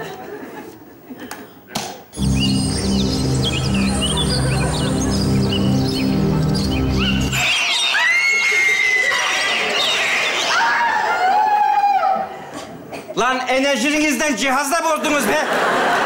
Buradan rektörlere sesleniyorum, Türkiye'nin rektörlerine. Bir şekilde doğanın bir mucizesi olarak bunlar sizin okulunuza gelirlerse bunları almayın. Zopayla kovalayın. Almayın kampüslerinize. Hocamızın gözleri yine ışık saçıyor.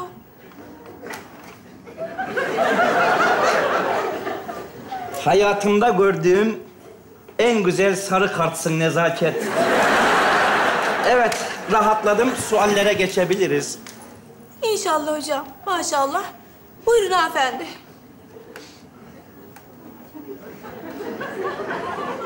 Evet kızım.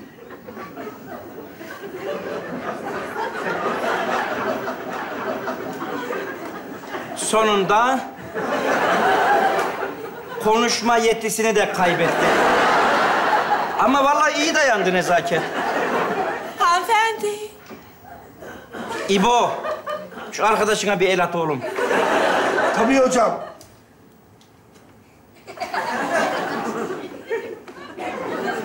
Sana değil, kendime kızıyorum. Bol etli İskender. Çekil. Kızım. Geldi. İyi misin? Bir sorun mu var? Yavrum bak gözünde fer kalmış. Neden bağırıyorsun? Neden? Hocam iyi misiniz? Ya resmen bana pusu kurmuş. Hocam! Ya dur bir 5 saniye bana izin ver ya. 1, 2, 3, 4, 5. Bitti. Aferin kızım, ne güzel saydın. Aferin, Allah senin canını almasın ya. Bu ne ya? Sor sualini. Haydi hocam, haydi. Kızım sor. Sınavdan barajı geçersek... Evet. Boğulur muyuz?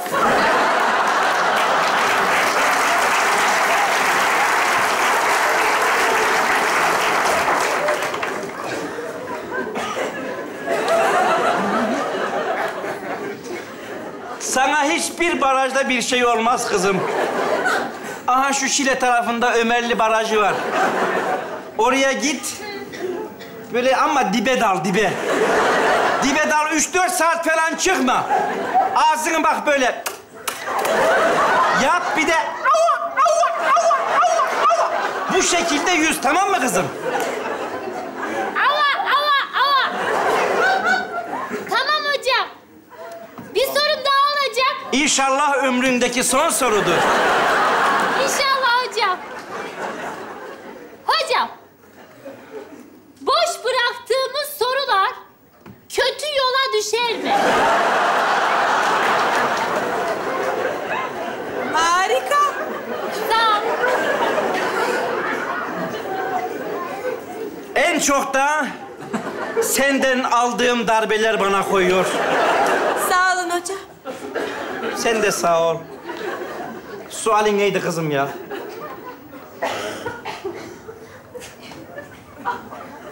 Boş bıraktığımız sorular kötü yola düşer mi?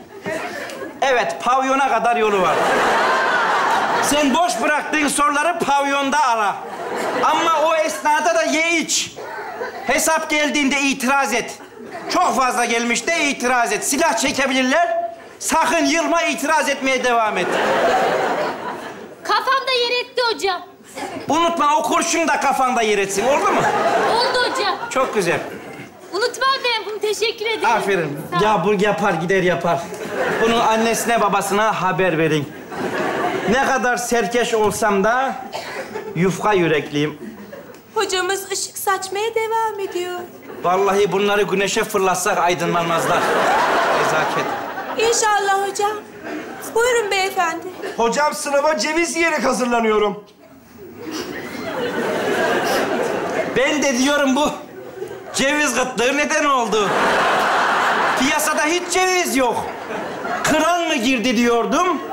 Malum sen girmişsin. Sağ olun hocam, çok teşekkürler sayenizde. Benim sorum sınavda yaptığımız kaydırmalarla ilgili. Çok güzel. Bravo, aferin İbo.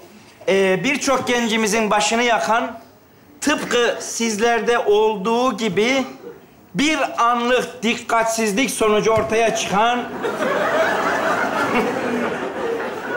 kaydırma. Çok güzel, bravo, aferin İbo. Sınavda kaydırma yapmamak için kar lastiği mi takmalıyız?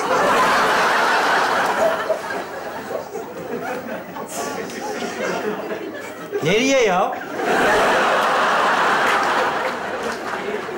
Kendimize hocam. Evet, kendimize taktırmalıyız lastik. Şu Maslak'ta Atatürk Otosanayi var. Oraya gidin, orada Kasım Usta var. Şevket Hoca gönderdi derseniz size en güzel lastiği takar. Sen özellikle bu alnının ortasına da bir tane dikiz aynası çaktır. Sağ olun hocam, çok teşekkür ederim. Allah razı olsun. Bir diğer sorum da yaprak testlerle ilgili. Yaprak testten dolma yapılır mı? Yapılır. Yapılır, çok da güzel olur. Malzemeleri vereyim, yazın. 3-4 su bardağı. En etkilisinden fare zehri. Hocam 3 mü 4 mü? 3-4... Sen 6 tane koy.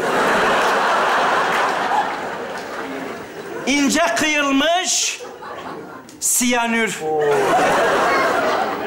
Bol bol karbon monoksit.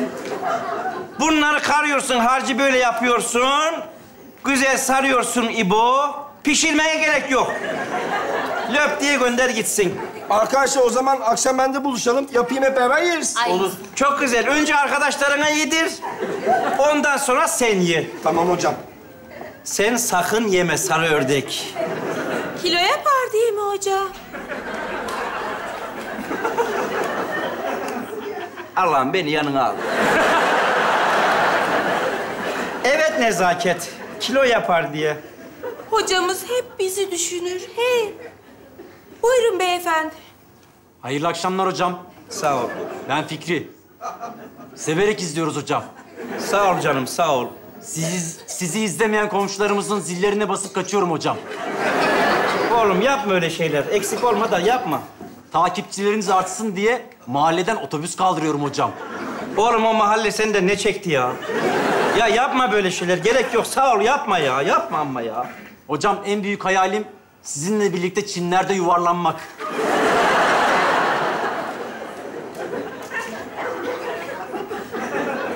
Bana sarıldığını hayal et ve kendini bir uçurumdan aşağı sal Fikri. Size benzemek için bıçak altına yatacağım hocam. Allah. Oğlum bıçak altına yatma, üstüne yat. Şöyle dik bir bıçak bul, onun üstüne yat şöyle. Tamam hocam.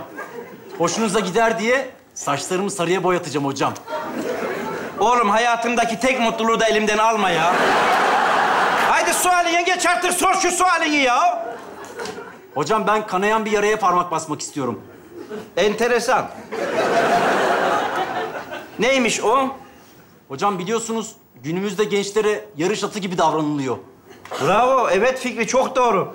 Ailelerin ve okulların çocuklarımıza yaptığı bu baskı, puan sistemiyle ilgili yaptıkları baskı çocuklarımızı at yarışı psikolojisine sokuyor. Çok doğru. Yanlış yapıyoruz. Çok doğru. Bravo Fikri. Evet. Hocam evet. benim sorum 4. ayakta hangi genç gelir?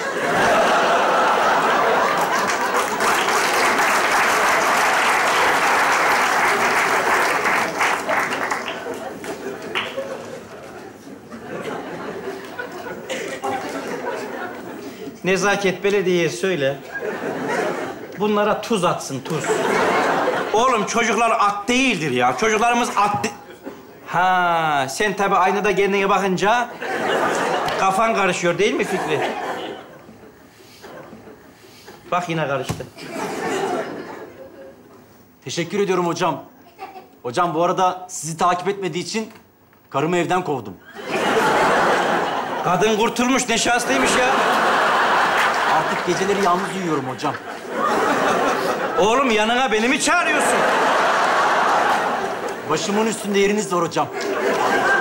Lan senin kafan şimdi.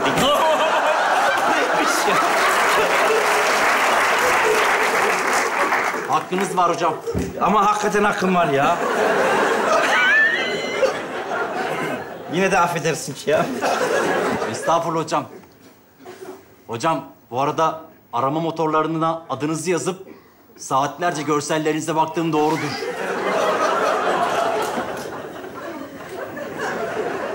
Ya buradan güvenlik yetkililerine sesleniyorum. Benim can güvenliğim yok, sapık var. Yok, benim can güvenliğim yok.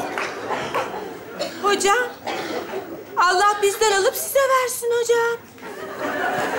Buyurun beyefendi.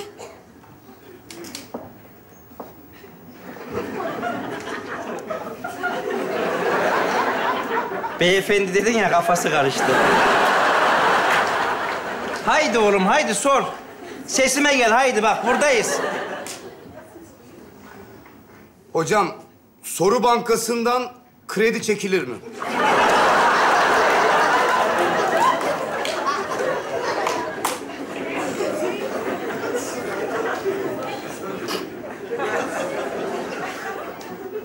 Çekilmez. Cevap anahtarı anahtarlığa takılır mı?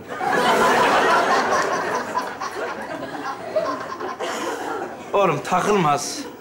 Ama sen ağzının iki yakasına anahtarlık taktırtmak istersen bana gel, ben sana çaresini bulurum. Hocam, 3 yanlış, 1 doğruyu nereye götürüyor?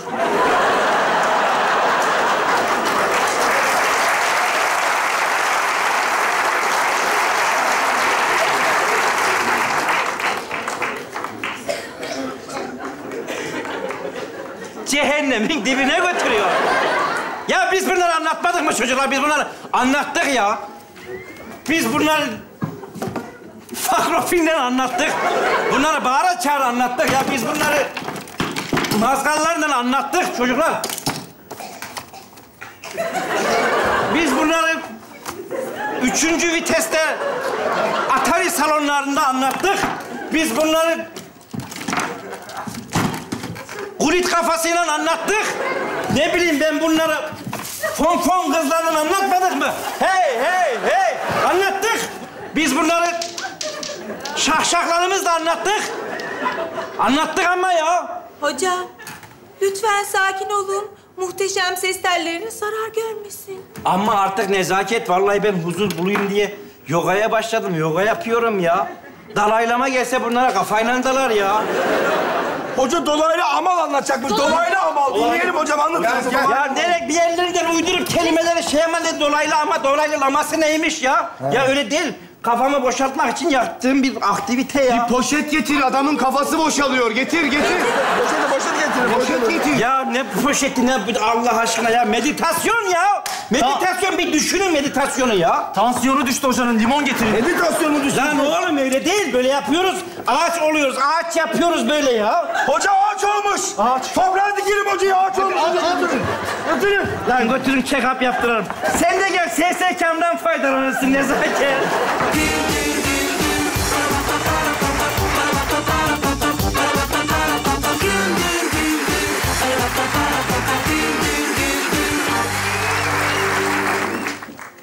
WhatsApp'ta böyle gruplar oluşturan, fazla mesajlaşanlar var mı? Gelelim mikrofonu. Bak şurada gözlüklü bir hanımefendi var. Bir grup vardı üniversitede. Bu grubun içerisinde ben daha sonradan dahil oldum. Adı ne grubun? Şu an hatırlamıyorum çünkü geçen seneydi. Geçtiğimiz bir olay. Evet, geçen pardon. seneydi. Daha sonrasında onlar kendi işlerinde başka grup daha açmışlar. Oradan beni çekiştiriyorlarmış. Beni çekiştirirken yanlışlıkla bir tane kız oraya yazacağına bizim gruba yazıyor. Ben de her şeyi öğreniyorum. Ne yazdı Allah aşkına? Bizim rejide de Semra var. O da beni çekiştirirken bana attı mesajı. Delirdim. Buyurun. Ya şimdi nasıl söyleyeyim? Benim Yazanı geçenlerde söyleyin. doğum günümdü. Ailem bana araba aldılar. İşte görgüsüz işte arabasını aldığı geliyor falan tarzı ki ben mesela çok utanırım böyle şeylerde, hayatta söyleyemem. Arabamın markası. Belli hiç evet.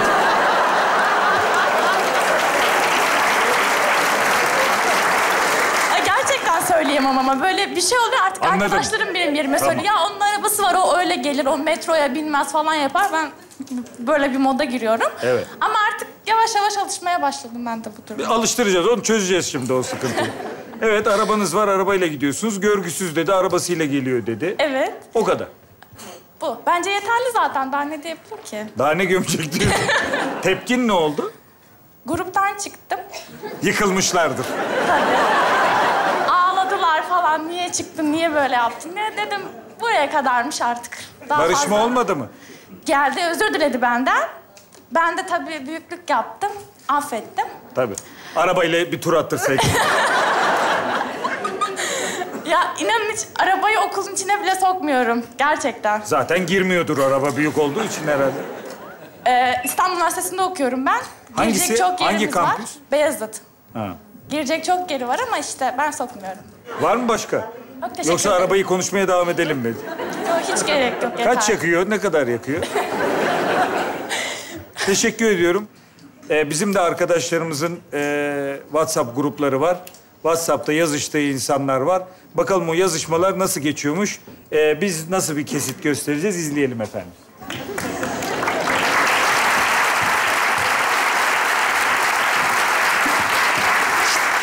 Kızlar.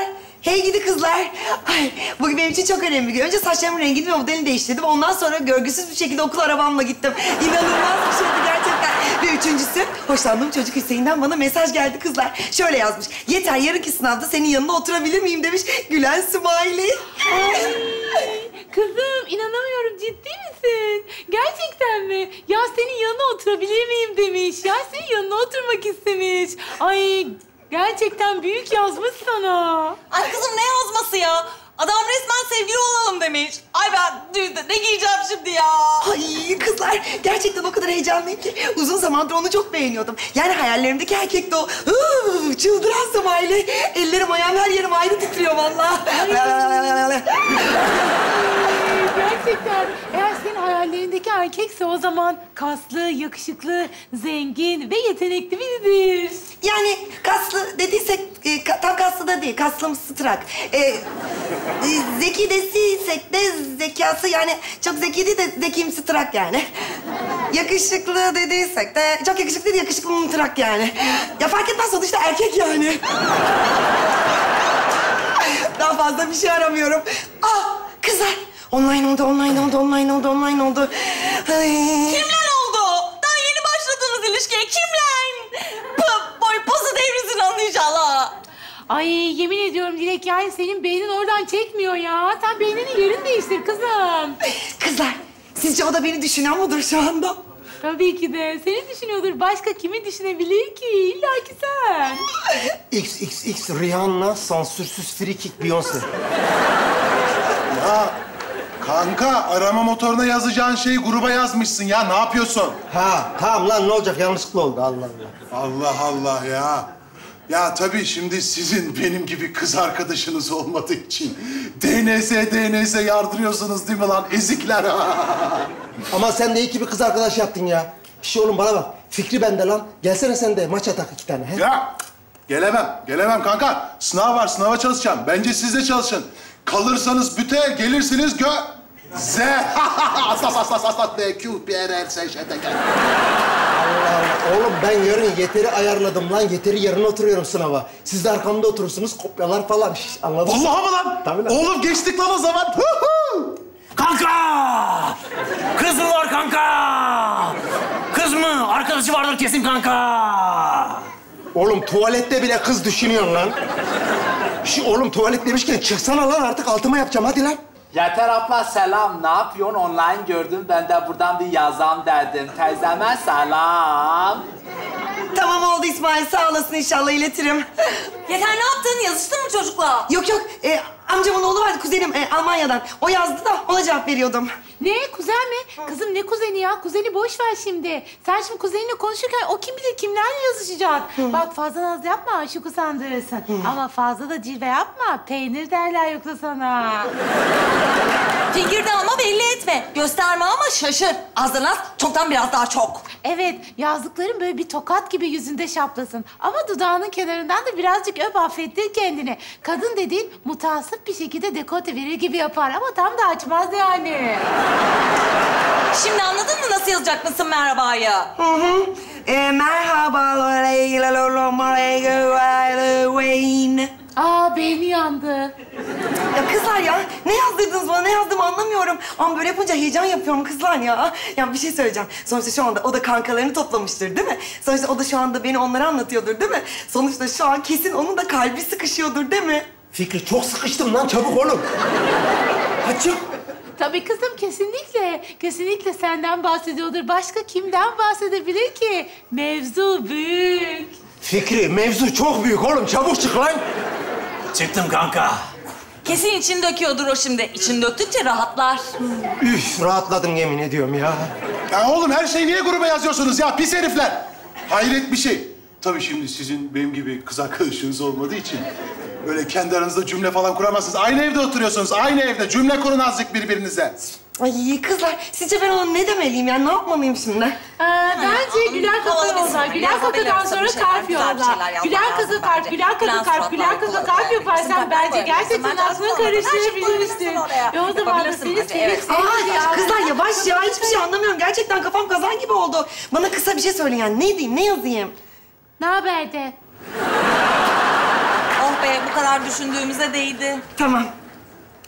Hüseyin ne haber? Oha beyler, oğlum ne haber yazmış lan? Acaba yarın yanıma oturmam mevzundan vaz mı geçti bu? Dur bir cevap vereyim. Çapkın Smiley. İyidir, senden ne haber? Kızlar iyiyim yazmış, iyidir yazmış. İyidirse öyleyse de iyiymiştir. Değil mi? Ne yazayım ben şimdi, iyi dedi, ne diyeyim? Yeter. Profil fotoğrafın çok güzel. Yanlış anlamazsan ne haber? Kusura bakma şu anda müsait değilim. Bay bay. Ya ne bu havalar ya? Ne oluyor, ne dedik yani? Tamam, bir daha yazmıyorum. Tamam, blokluyorum hatta ya. Al, blok. Kızım yazmaya devam et. İşveli olsun. Mesela sesli harfleri yazmamayı dene. Havalı olur. Ha. İYMM SNDNN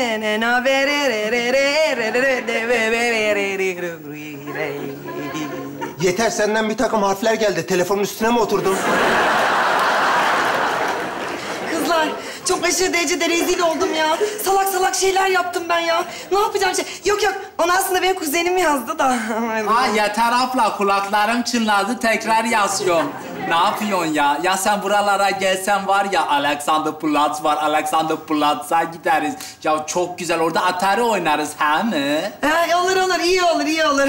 Ben de ne yapayım işte, müzik yapıyorum, beste yapıyorum, klip çekiyorum. Sana klibimi göndereyim mi? Dur hemen gönderiyorum. Yok gönderme. Kotam yok. Bizde hiç kota yok. Her şey burada sınırsız, biliyor musun? Anladım. Herkese çok selam söyle. Hüsamettin dayıma selam söyle. Mesajlarıma hiç cevap vermiyor. Lütfen herkese selam söyle. Ben çüz gidiyorum, beste yapıyorum. Beyler, konuyu tam olarak anlamadım ama galiba Yeter'i kuzeni bana yazıyor. Kanka, kuzeni mi? Kuzeninin kesin arkadaşı vardır kanka. Hemen nikah basarım varsa. Ulan arkadaşı erkekse nikahı nereye basacaksın acaba? Ya kanka, yemin ediyorum şu çocuğa yazık. Hala kız kulesinde kız var zannediyor bu ya. Kuleye yürüyor bu, kuleye. Bir sevap işte, vallahi sevaptır. Boynunun sadakası olsun, bir ayarla kızı. Üf, iyi tamam ya. Yeter merhaba. Selam. Gülen Smiley. Kuzenin kaç yaşında acaba? Kızlar, ailemi soruyor. Galiba beni istemeye gelecek ya. Sonuçta yani niye ailemi sorsa ki, değil mi? Ne diyeyim şimdi, ne diyeyim? Kütüğünü yaz, soy ağacını dök, TC'ni yaz, bir de IBAN ver. Ay Dilek, yemin ederim yani senin beynin tünele girdi. Şu an kesik geliyor, hiç çekmiyor. Kızım ne IBAN'ı, ne TC'si ya? Bence bugün için ona teşekkür et. Ama bir de gülen kaka yolla ki umutlanmasın. Az önce ben çok fevri davrandım ya. Kusura bakma. Ne haber? Yani müsait değilim şu anda Mustafa. Sen de iyice artist oldun ya. Tamam, bir daha yazmıyorum. Hatta blokluyorum. Al, blok. Hüseyin, çok teşekkür ederim güzel nazik teklifin için. Ben de zaten uzun zamandır senden çok hoşlanıyordum. Sen çok tatlı buluyordum seni. Gülen bir kaka sana. Ondan sonra bir de ördek kafası. Ördek kafasıymış. Beyler, kafası şimdi geldi lan. Bak oğlum bana gülen kaka yollamış lan. Kız bana yürüyor resmen. Aylar süren kızsızlığım sona erdi lan. Kız bana yürüyor oğlum, bana yürüyor kız. Lan kız ilk yürümeyi öğrendiğinde anası babası bu kadar sevinmedi. Nasıl bir yokluk bu oğlum? Nasıl bir şey bu?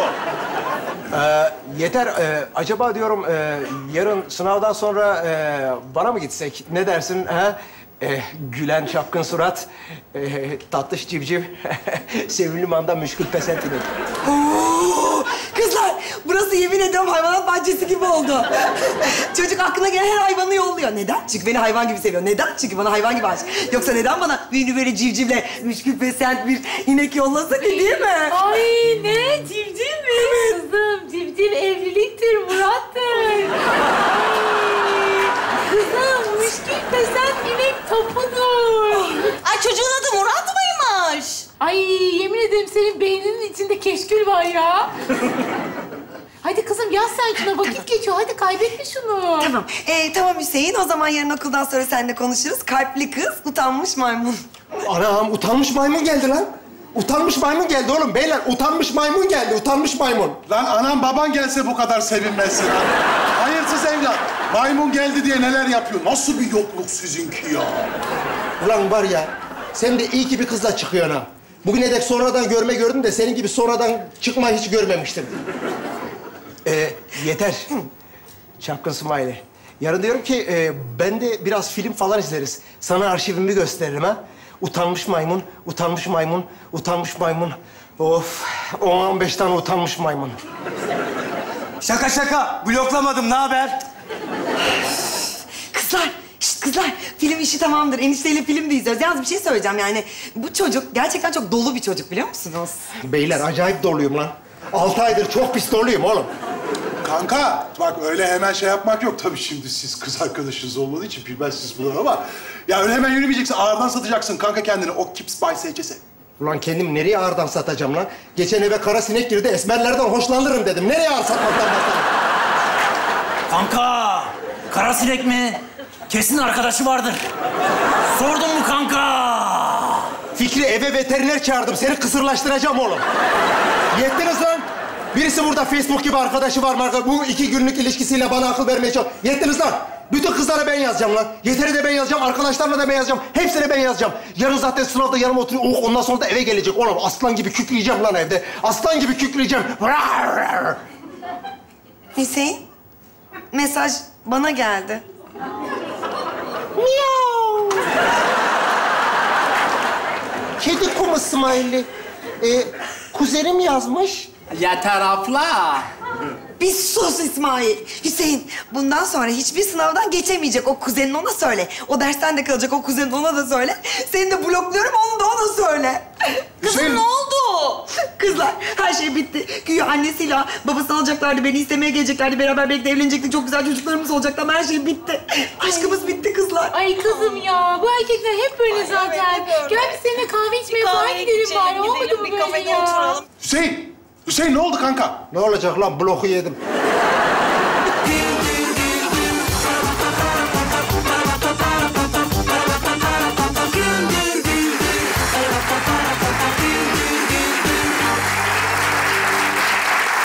Doğu Demirkol geliyor efendim. Alkışlarınızla.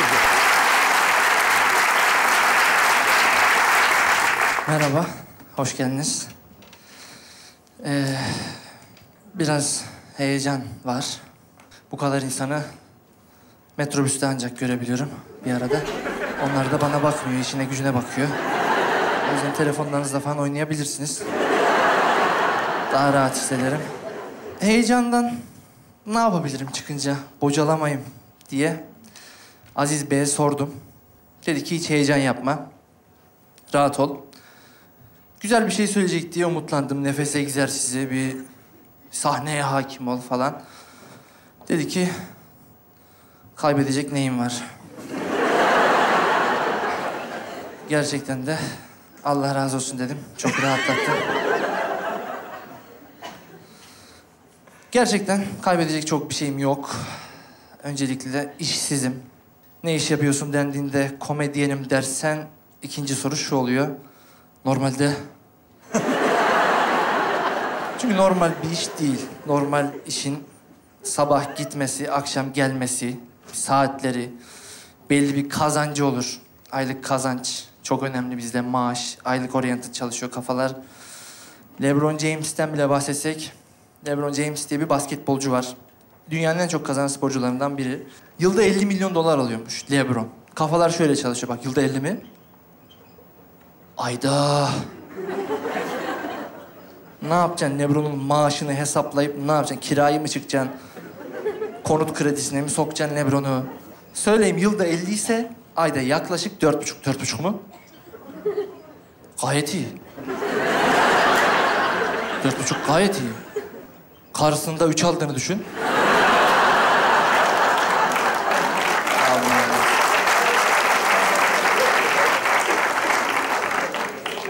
Karşısında öğretmen olsa...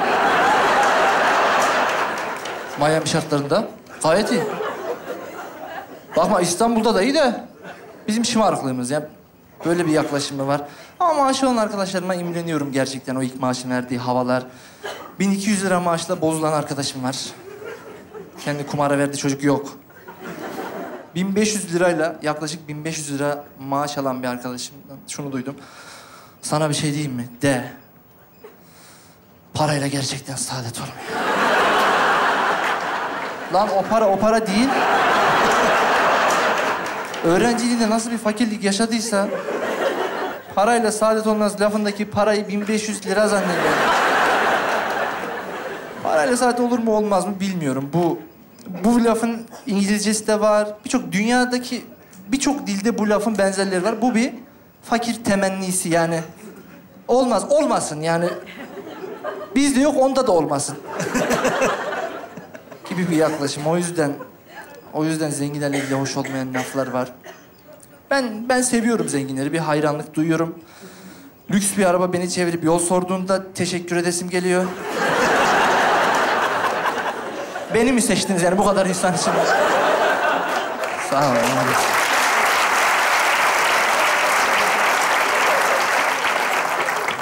Ben önden koşayım, siz sıkılınca geçin ya. Boşa al çekeyim yani, araba yorulmasın.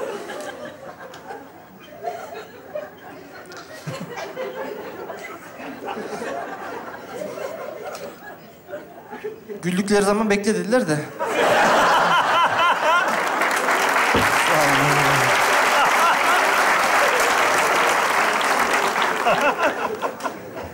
Evet, gıcık kapıyorum normal işi olan insanlara. Havalı işlere gıcık, pilotlara gerçekten aranızda pilot var mı diye sormayacağım. Çünkü cevap hani öyle interaktif yapamıyorum. Var dese öyle kalacak, o yüzden sormayın. Pilotları sevmiyorum. Sürekli bir havalar. Kafalarına göre konuşmalar. Bunun bir standardı olması lazım. Yani gidene kadar... Geçen İzmir'e gittim. Gidene kadar 45 dakika radyom açık kaldı dedim. Yani sürekli bir şeyler anlattı. Yani kokpitte nasıl bir yalnızlık çekiyorsun orada. Uçak kalkmadan başladı. Dışarı baktığınızda yoğun bir kar yağışının başlamakta olduğunu görmektesiniz. Fakat İstanbul'da hava bu ara hayli istikrarsız. Bakarsınız yarım saat sonra pırıl pırıl bir gökyüzü İstanbulluları kucaklayıp... Ben İzmir'e gidiyorum, bana ne İstanbul'un havasından ya. Sürekli konuştuğu bir ara dedi. Şarkılara konu olan gesi bağların üzerinden geçiyoruz. Yani atlayalım mı, ne yapalım yani? Bir ara 5 dakika falan bir sessizlik oldu. Dedim herhalde yardımcı pilot bunu boğdu. Tam endişelenmeye başlarken bir anons. Dedi ki 27.000 fitten 25.000 fite indim. Umduğunu bulamadın mı geri çık yani. Bunu niye bizle paylaşıyorsun ya? Hiçbirimizin buna itirazı olmaz. 25.000 mi? Öyle bir fit. Ben kabul etmem ya yani. Bunu hiçbirimizin kafana göre çık, in, takıl ya. Sen de rahat ol. Kabin ekibiyle sürekli İngilizce konuşmalar. Kabin ekibi de Fatma Nur, Büşra. Sağ olun.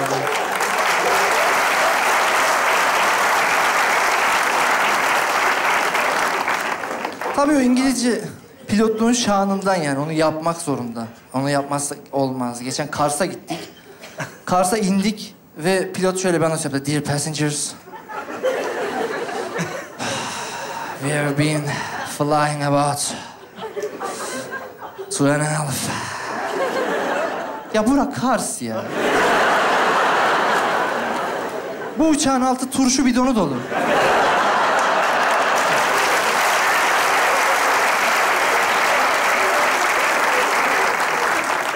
Bu uçak teknik olarak devasa bir turşu bidonu yani. Hangimiz dear passenger yani? Rahat ol. Ben değilim. Bu teyze de değil, biz değiliz. İngilizce biraz abartılıyor diye düşünüyorum. Zorunluluğumuz varmış gibi mülakatlar.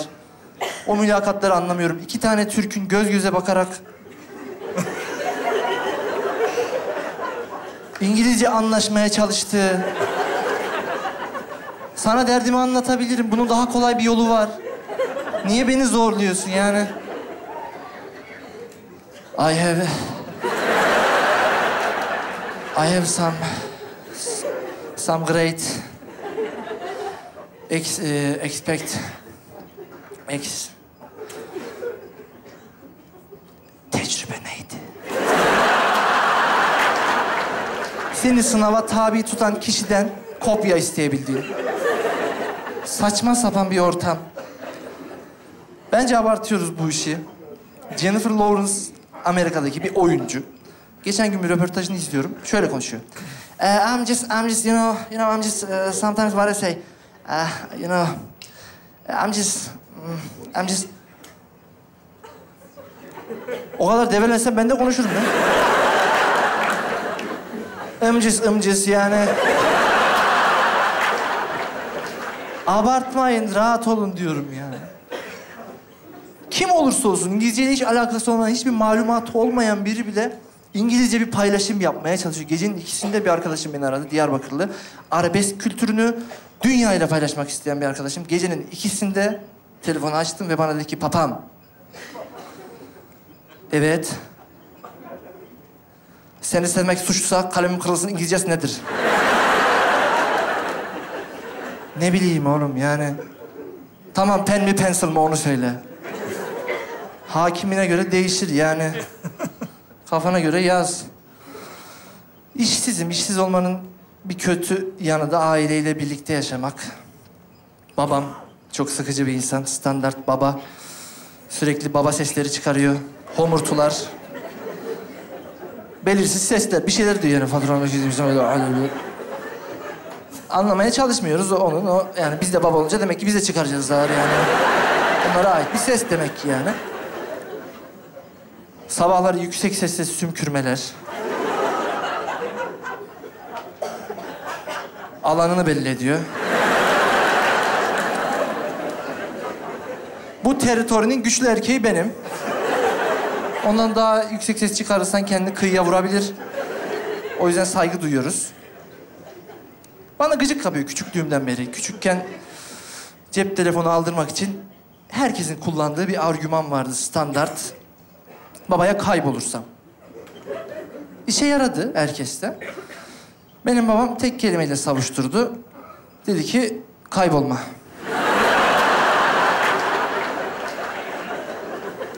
Civarda ol. Şuralarda ol. İlk kız arkadaşım olduğumda ergenlik döneminde bir havalara girdim. Böyle bilmiş konuşmaya falan başladım. Eve geldim ve dedim ki ben evleneceğim kızla mutlaka seyahate çıkacağım. Çünkü iki insan birbirini ya ticarette ya seyahatte tanırmış. Dedi ki bence çıkma. Niye dedim? Dedi ki o da seni tanır. Komik mi? Evet, annem. Bir de annem var, kasvet dolu. Şimdilerde beni evlendirmek istiyor. O konuya takmış durumda. Ben hazırlıklı olmadığımı düşünüyorum. Çünkü evlilik muhabbeti biraz sıkıcı yani. Girişinden, muhabbetinden itibaren yani... Önemli olan ailelerin evliliği yani. Siz iki kişinin değil, aileler evleniyor yani. Senin kaynınla onun eltisinin ten uyumu... Ne pis bir muhabbet bu. Hepsi efsane tanışma hikayeleri. Hiç unutmam, Taner'le Karaköy'de baklavacıda çalışıyorum. Orada tanıştık. O günü hiç unutmuyorum. İçeri bir girdi. Üstünde alev kırmızısı gömlek. Altı çıplak. Onu ben de unutmam. Öyle bir baklava alma mı var ya? Yıllanmış ilişkiler efsane olma durumu daha başka. Onlarda biz İrfan'la 35 yılımızı devirdik. Artık konuşmadan anlaşırız. Bakışlarımızla. Bana bir bakar, anlarım. Geçen gün misafirlikteyiz. Bana bir baktı. Kalkalım. Anlarım. Bak ben İrfan'ı hiç tanımam. Ama onu ben de anlarım lan. El alemin evindesin, gecenin 2'si olmuş. Adam sana gözleriyle adalet mülkün temelidir diyecek hali ya. Hadi aşkım. Ne konuştuk? Adalet dedik. Mülkün, doğru mu? Bu akşam burada olduğunuz için teşekkür ederim size. Sağ olun.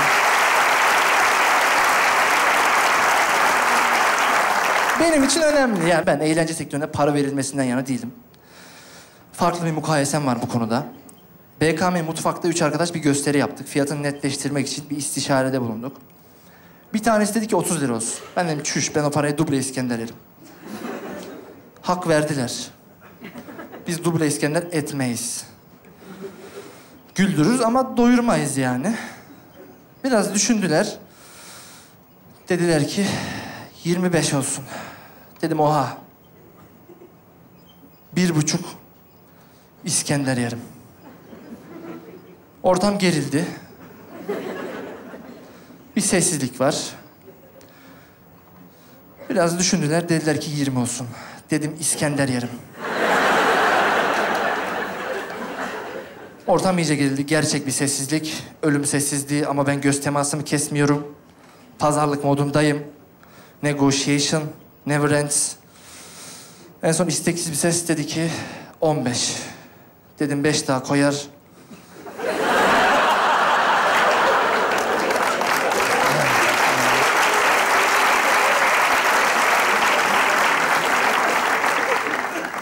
Dediler bu aç.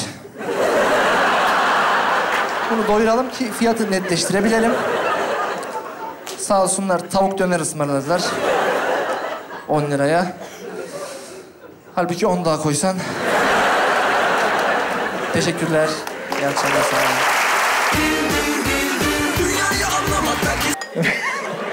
Bilal nasıl bir şey bu kıyafetle Bostancı'ya çıkma? Aziz abi ben neyim biliyor musun? Benim elime de kılıcı vermişler benim kadar. Çizmeli kedi gibi oldum ya.